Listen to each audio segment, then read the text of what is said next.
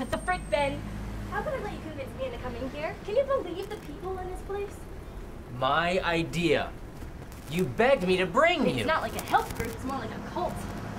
And you know what? And what does he mean, I don't know what pain is? He has no idea what pain is.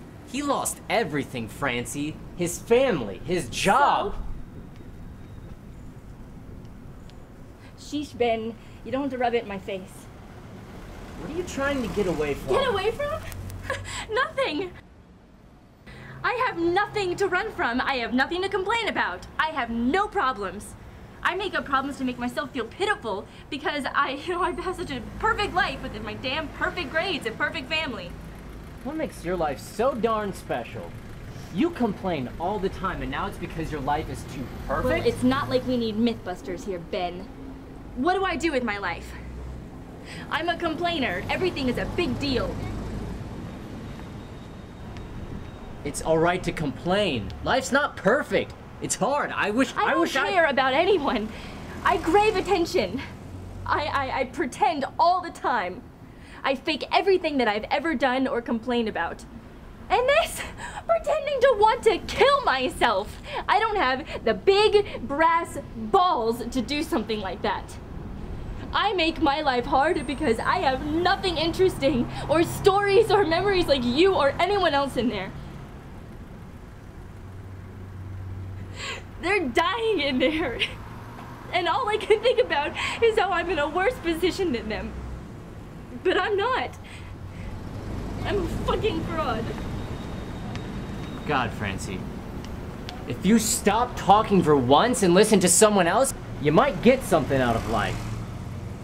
Well, it's better than not saying anything. It's not like you say anything. Because you don't shut up. Just shut up for once in your life. You think your life is so miserable? Well, maybe if you just stop sitting alone at your own place feeling sorry for yourself. Because you've never taken the time to ask how I feel. Never. And I'm pretty sure that goes for everyone. Maybe Paul's right. You need to grow up, Francie.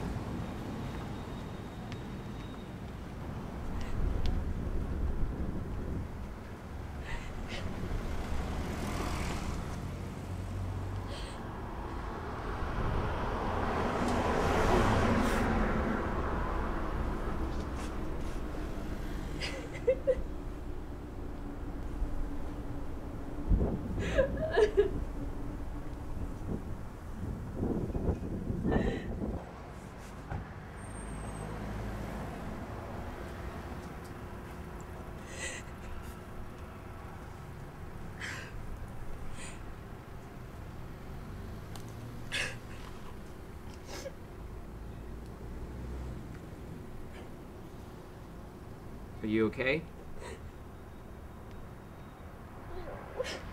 You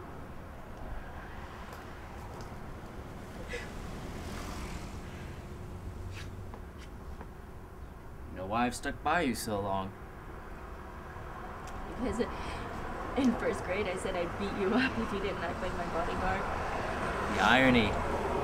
Bodyguard getting beat up by the person he's supposed to protect.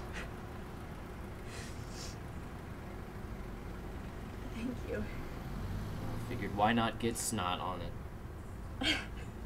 No. I mean, thank you.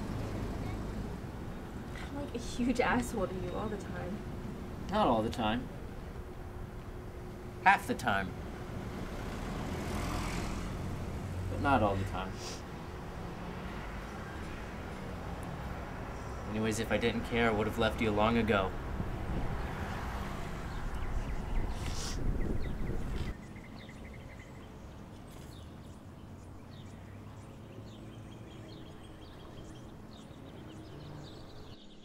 So what now, Francie? You gonna be okay? Yeah.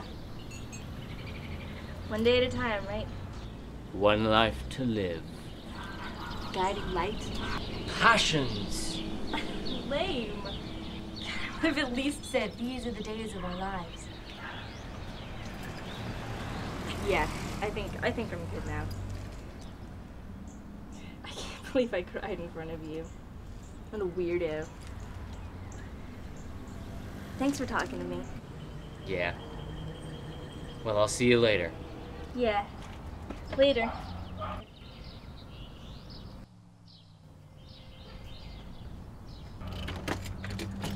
Bye.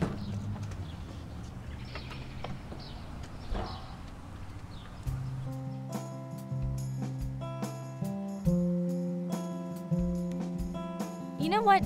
Fresca isn't that bad. I guess it could be worse. It could be Pepsi or Fanta. And as I try to make up for lost time by complaining about everything, Fresca as a nickname can be no worse than Francie.